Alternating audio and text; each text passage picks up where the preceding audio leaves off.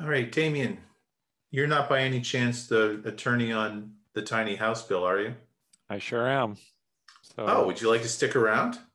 I was going to ask if you wanted me to stick around since my schedule just opened up. Sure, I'm happy to. Absolutely. So, Representative Christie, are you here? I hope it's the right room.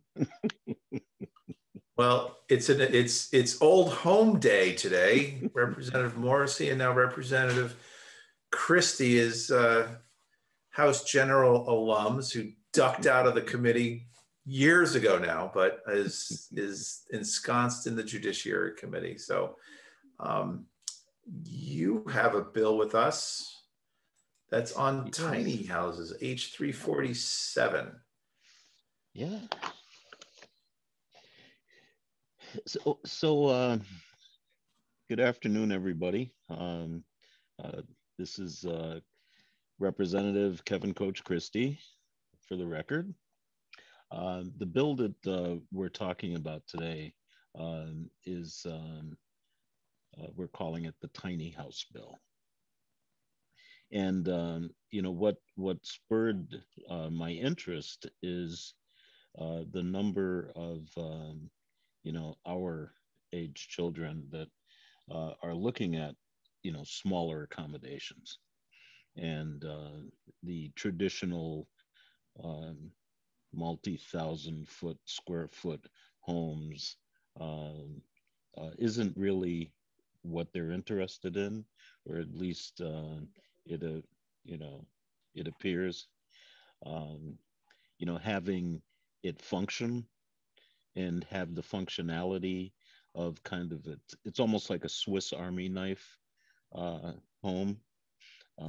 I've watched some of the construction programs, about tiny homes, and it's just fascinating the amount of accommodations that can be fitted into a much smaller space. So that being said, thinking about options for our young Vermont family members to be able to return and be able to return in a way that works for them. The whole notion of tiny houses and having very clear regulations around how they would function, so it doesn't just turn into a big campground parking lot type of situation, seemed to make sense. So that's the overall genesis of the bill. Damien, thank goodness, was able to stay, and he drafted the actual language of the bill, and it parallels a lot of the work that they're doing in New Hampshire as well, because they've been looking at that prospect like the rest of us. So it seems to be a kind of a national occurrence. So that's the Cliff Notes version of the thinking. All right, thank you. We like Cliff Notes sometimes, especially because Damien's here to take us through the bill. Yeah. So thank you, Coach. Thank you. I'll go ahead and give you guys the annotated version here. If that was the Cliff Notes there. Do you have volume? Oops, I shared the wrong screen here. Can you hear me okay? Oh, sorry, my microphone was in the wrong spot. There you go. I stood up and stretched in between here. So there we go. So let's, this bill is, speaking of Swiss Army knives, this bill is in many ways like that Swiss Army knife that always looks appealing in the store, but then you can't figure out how to carry it because it has so many tools on it. So this bill, because housing touches on so many different parts of our statutes, as I know this committee is aware, this bill, just like that, touches on a number of different things. It starts off with the building and safety codes. So the first thing that it does is, and this is in the provisions around fire safety and building and safety codes, and it provides that all codes and rules adopted by the Commissioner of Public Safety would apply to owner-occupied, that apply to owner-occupied single-family residences would also apply to tiny houses. So in other words, you have to meet the same code requirements in terms of building and safety codes as you would for a single-family home. And then it defines tiny house to mean a structure that's intended for year-round occupancy, that contains facilities for sleeping, eating, cooking, and sanitation, and is either constructed on a permanent foundation or on a trailer or semi-trailer, as those terms are defined pursuant to our transportation law, and has not more than 400 square feet of floor area, excluding any lofts. So it establishes the footprint, which is for maximum of 400 square feet. This distinguishes it from a mobile home, which has a minimum of 900 square feet. So this is less than half the size of that. The trailer and semi-trailer requirements, that relates to, and I can't remember the exact definitions, but it relates to basically how the trailer rides and whether it requires the support of a vehicle to stay upright, or something else underneath it. So, and again, I cannot remember the exact provisions there. And then the facilities for sleeping, eating, cooking, and sanitation just basically require that. It distinguishes this in some ways from some camping trailers, which may not have facilities for sanitation, for example, and also requires that this be a self-contained living arrangement here. So it also provides that a tiny house built on a trailer or a semi-trailer, so in other words, one that could be towed on the roadway, meet the requirements of our transportation laws related to trailers and semi-trailers, and be secured in a manner that is approved by the Traffic Committee, which is, I believe, the Secretary of Transportation, the Commissioner of Motor Vehicles, and the Commissioner of Public Safety.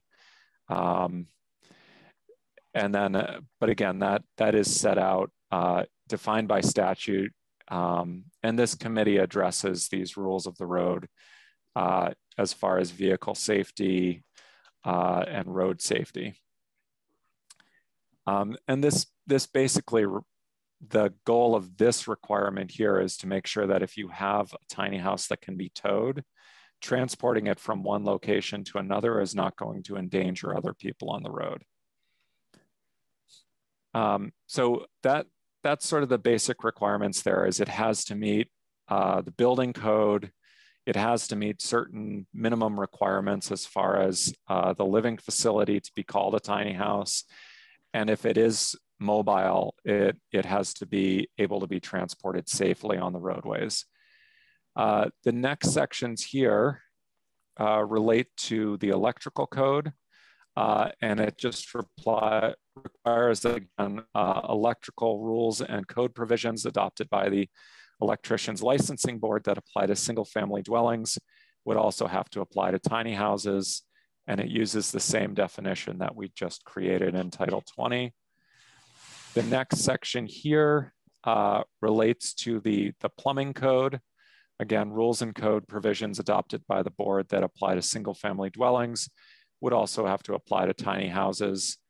And within all three of these, I just want to note that if the committee moves forward with this bill, I would recommend getting testimony from each of these bodies regarding whether you should add in language to permit the boards or the Division of Fire Safety to adopt specific exemptions or alternate requirements for tiny houses, understanding that there may be differences in, for example, how you would safely plumb a tiny house versus a traditional home. And I don't have the expertise to know that. So this is starting from the point of everything should have the same requirements.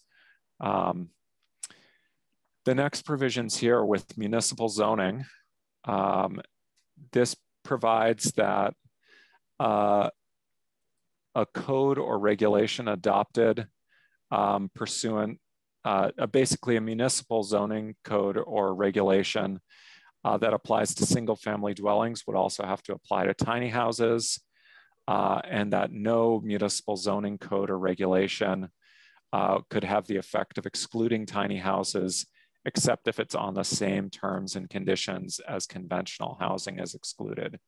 So for example, if there is a setback requirement for traditional housing, that would also have to apply to tiny houses.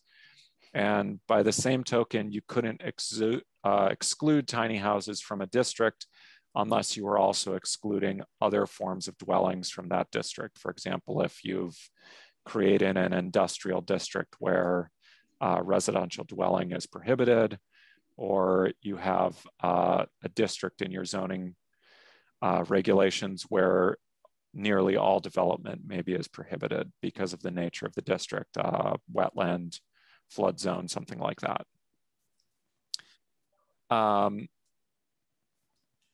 The next section here, section 5, is just a definition section, providing that the same definition of tiny houses is adopted in Title 20 applies. Section 6 deals with required provisions and prohibited effects in zoning codes. And we're adding to the provision here that currently prohibits any zoning bylaw from having the effect of excluding mobile homes, modular housing, or prefabricated housing. We're adding tiny houses to that list. And then with the proviso that a municipality can establish site-specific standards to regulate mobile home parks and tiny house parks with regard to the distances between structures and other standards necessary to ensure public health, safety, and welfare, provided they don't have the effect of prohibiting the replacement of those structures. And then no bylaw can have the effect of excluding mobile home parks or tiny house parks from the municipality.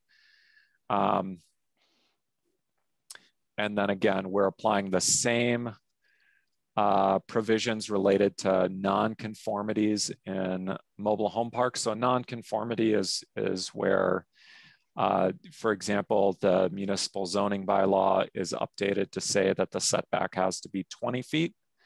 And previously when that park was established, the setback was 10 feet. And so now the structures are 10 feet apart and they no longer conform to the bylaws. So if you have a pre-existing non-conformity, what we're saying is that the structures in the mobile home park or the tiny house park, you have to look at it on a park-wide, from a park-wide lens so that you don't prevent lots within that park from being developed if the park was previously permitted. Again, this is preventing municipalities from regulating mobile home parks and what we would add tiny house parks out of existence through changes to their zoning bylaws that gradually hollow out the park from the inside. The next provisions here, what we're adding here is we're adding tiny houses to the provisions regarding the purchase and sale of mobile homes. So we have a whole chapter in our title governing commerce that provides protections and requirements around the sale and purchase of mobile homes. We're adding tiny houses to that. The idea being that tiny houses are very similar, particularly in that they could be located on leased land, like a mobile home and a mobile home park. And so we're adding in section 7, that the purchase and sale requirements, tiny house is included in the definition of mobile home. And then within the requirements around mobile home parks in Title 10, we're adding tiny houses to those same requirements, so they're treated identically again. And so what section 8 is just updating those definitions to bring tiny houses and the concept of a tiny house park, or a park owner owning either a mobile home park or a tiny house park into that statute. And then we're adding a section governing tiny house parks that provides in section 9 here that the provisions of this chapter shall apply to tiny house parks, tiny house park owners, tiny house park residents, and leaseholders in tiny house parks in the same manner as they do to their equivalent in a mobile home park. Section 10 gets into taxation. So sale or transfer of mobile homes, and we're adding tiny houses to this statute, and providing that the transfer of ownership in a mobile home or a tiny house, the taxes around that are going to be the same, including the requirements around a uniform bill of sale provided under Title IX. And so again, throughout here, we're just adding or tiny house so that the requirements are identical. And then the section 11 relates to when there is a tax sale to acquire land following a delinquent tax issue. And it basically provides the same provisions for extending that tax warrant to a mobile home on the in a mobile home park as it would be to a tiny house in a tiny house park. And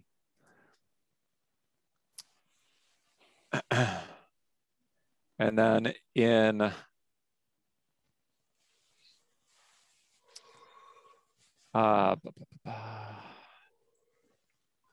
again,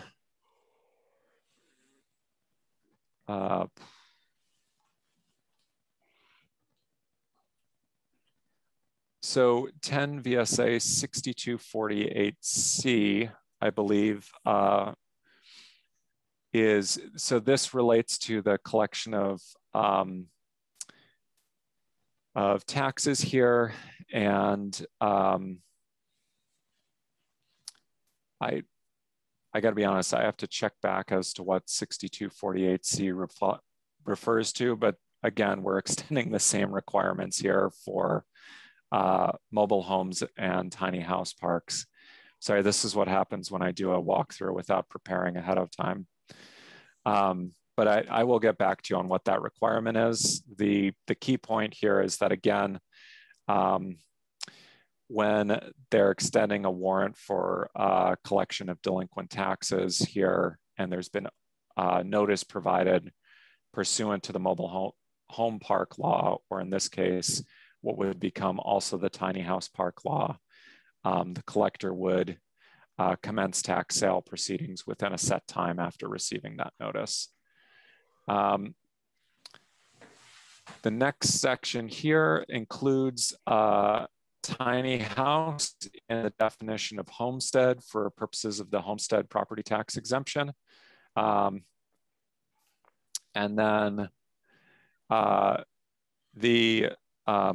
section 14 is the section where we have to set out the statutory purpose of tax exemptions.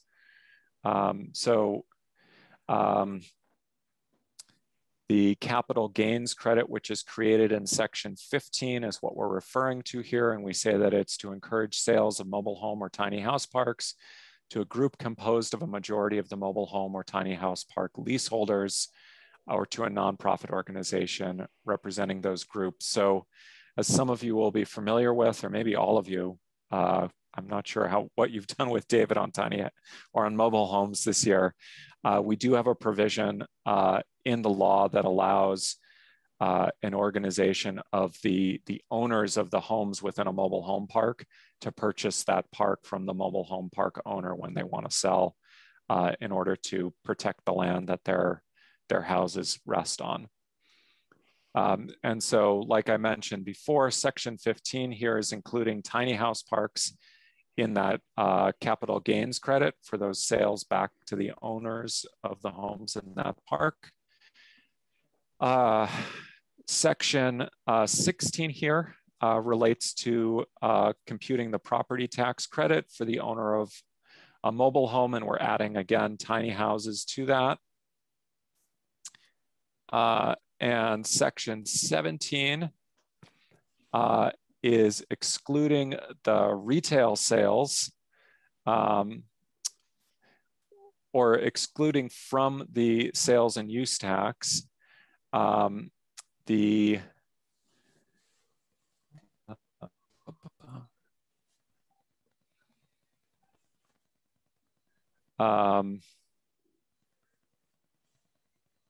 40%. Yeah, 40%. I'm sorry. It's just wrapping my head around the language here. Again, so 40% of the receipts from the sales of mobile homes and tiny houses here, when they are sold as tangible personal property, is excluded from the sales and use tax. And then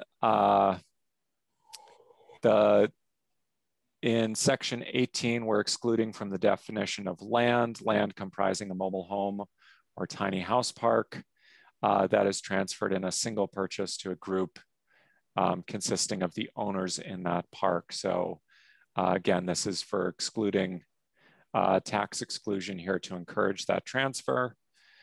And then section 19 would require conforming revisions to be made when Ledge Council makes revisions throughout Title 32 as needed for consistency with Section 8 of this Act by substituting a mobile home or a tiny house as defined in 20 VSA 2731 for a mobile home, and any other revisions that are substantially similar. And then the effective date is July 1. So I will say that I worked closely with Abby Shepard from our office on drafting the tax sections. So if you have questions about those tax provisions, I am not our tax attorney, so I would really strongly encourage you to talk to Abby on those issues, because she's much more aware of the ins and outs of the various complications of property tax. And of course, I imagine if this bill does move forward, your Ways and Means Committee would be interested in taking a look at those with Abby as well, just to consider what the potential implications would be. But as I said from the beginning, what the idea was with this bill is to put tiny houses on the same footing as single family homes. And then in instances where there's a distinction between what I'll call a traditional single family home and a mobile home, to put tiny houses on the same footing as mobile homes because of their similarity in the way they can be sited on leased land very easily, or potentially moved from one location to another before they're fixed to the ground. So I see there's questions. Yeah, them. Representative Trotter. When you spoke of safety equipment, if these tiny houses are mounted on trailer frames or wheels, is it anticipated that would be lights and brakes and things like that would be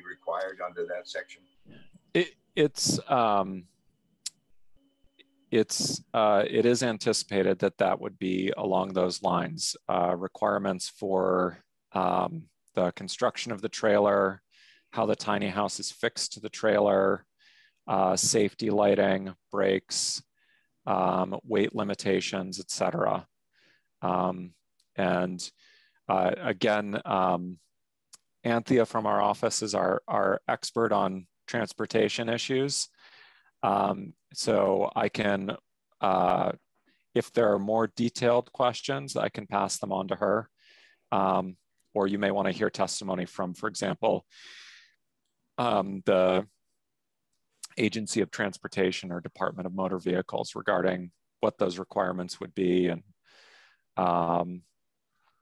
you know, and it is important to note that this bill does require them to conform with certain statutes, but it also gives some discretion to the Transportation Committee to adopt additional requirements that might be unique to tiny houses.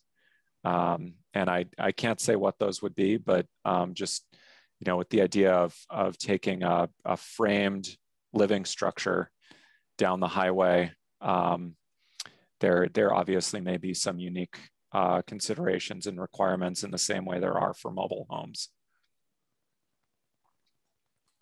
Representative Parsons. Thanks. Yeah, I just had a question about, you said that this is kind of bringing them in line with a single family home or a mobile home. But certainly there are a lot of these that are designed to go down the road and they're used as campers, really, as more in that vein, I guess you'd say. Does this address any of that, or does this? So this doesn't address the idea of using a tiny house as a camper. Our transportation law already does address camper trailers. And so it may be something that would be left up to rulemaking as to how to distinguish between a tiny house that, for example, is seasonally brought to a property that's used as a camp by a family, and then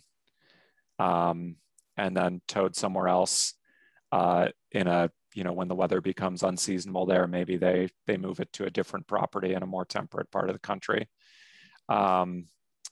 versus one that gets fixed to the ground in the way a mobile home would be, where you're connected up to a septic tank and so forth. I believe that there are some requirements around sanitation for camper trailers. And I don't know how you would draw the line necessarily between a tiny house that needs to be hooked up to, for example, a septic system versus a camper trailer that would have an onboard tank for wastewater that can then be deposited periodically in a septic disposal facility. Yeah, thanks. That was just one of mine. While I was listening to it, I was kind of trying to get around the idea of how unintentionally we might wrap up these into a mobile home unit when it's really not the intent of the owner. Yeah, and I think this is one of the policy questions that the committee, if you move forward with this bill, that you'll need to grapple with is where do you draw the line on tiny house versus some other forms of dwellings, and are there complications that you need to either leave up to rulemaking or that you can address through statute and so forth. And I think this is one of the things that jurisdictions around the country, as they've been trying to address tiny houses, have been kind of grappling with, is because of the unique nature of the homes where for a portion of their life or all their life, they could be fixed at one spot. But in other instances, you may see a tiny house that moves either seasonally or moves every couple of years as it changes owners. And I don't want to speak for Coach Christie, but I think his idea is to address tiny houses that are used as housing rather than something that's used, and he's not trying to wrap up things that are used as campers or something like that, like a recreational vehicle, for example. I would say that that's the general thinking. When we think about properties, you know, like here in Vermont, for example, if we had a child that wanted to come back, you've got 4 acres of land, and it's just your son and daughter, or you know, as a couple, not really looking to be that mobile, but families move a lot more now, but the hope would be they might move back home, and then maybe look for a piece of property, you know, either, you know, in the kingdom or what have you, that they might move it to for even a more extended, you know, period.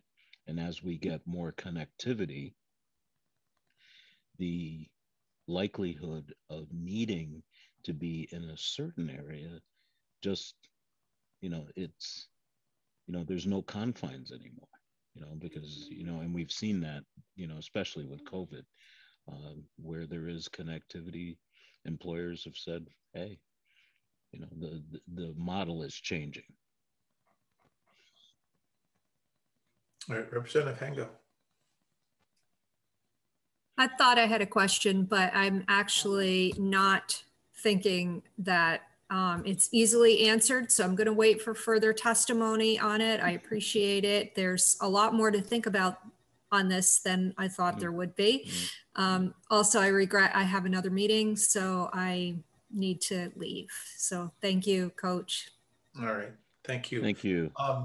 Damien, a quick question for me. What is the relationship in this legislation, at least right now, from tiny houses as ADUs?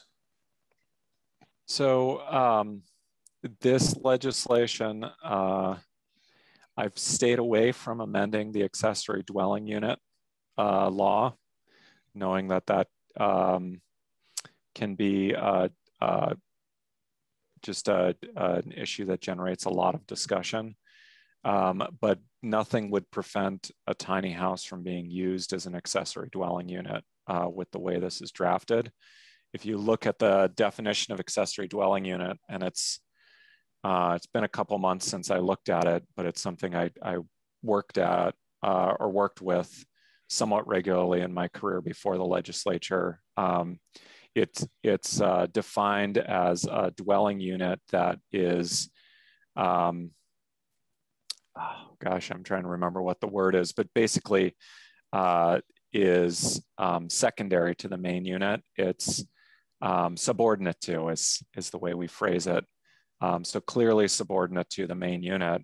And I think if you have, for example, to take a variation on Coach Christie's example here, where you know, the parents have a property here in Vermont, their child wants to move back but doesn't want to live in the same house, wants their own space, the parents could very easily set up a tiny house in the way you've seen this happening increasingly on the West Coast with municipalities having to address backyard tiny houses, where because the housing costs are so high in some of the cities out there, parents have set up a tiny house in the backyard for their children so their children can get established and have affordable housing.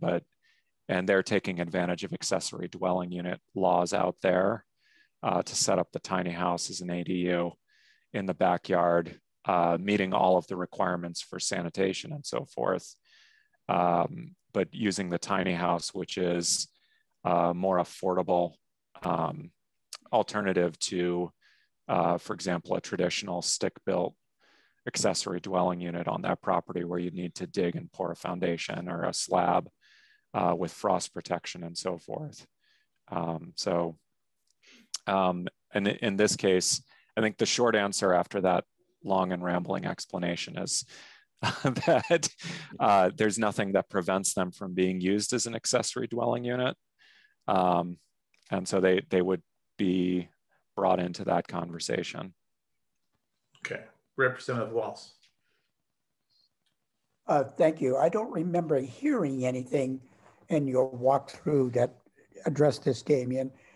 But the mention of families made me think, okay, what if it's a couple that has a tiny home, they have a baby and they decide to add a bedroom and it's no longer bigger than 400 square feet, then it's just a single family home. I don't remember anything you said that would cause a problem. So I don't see any reason why that would create a problem. Obviously, if you're going to expand your tiny home in the same way that if you expanded a small seasonal cabin or something into a more permanent residence, you'd have to comply with building code and zoning requirements as you do that. I think the tiny house owners could potentially see some construction complications around that with the expansion. But I think what you would basically see is, that they may run into some complications around expanding the home and bringing it out of that tiny house definition, but there's nothing that prevents them from doing it. They may just need to take some special steps to, to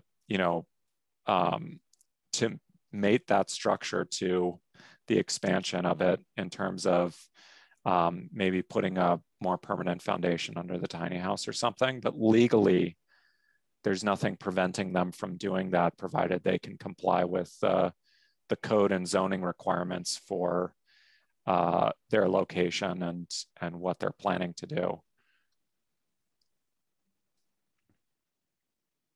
All right, any further questions right now for Coach or Damien? All right, well, thank you for introducing the bill and doing the walkthrough. Well, thank Coach, you. thank you for handing us something that seems so simple and plain that we can pass it tomorrow. But I always love when we mix housing and mobile homes and automobile law and tax law, and that's the Vermont way. It just takes a couple Mr. days Chair. to figure that out. Representative Murphy. I was going to jokingly say, if I was still next door to you, I'd be knocking on your door saying, "What are you doing with my title?" It's right. Just a tiny title. You're right. It's a subtitle. That's a good one. I like that one. All right. Thanks, everybody. We're going to call it a day. We have a long day tomorrow ahead of us.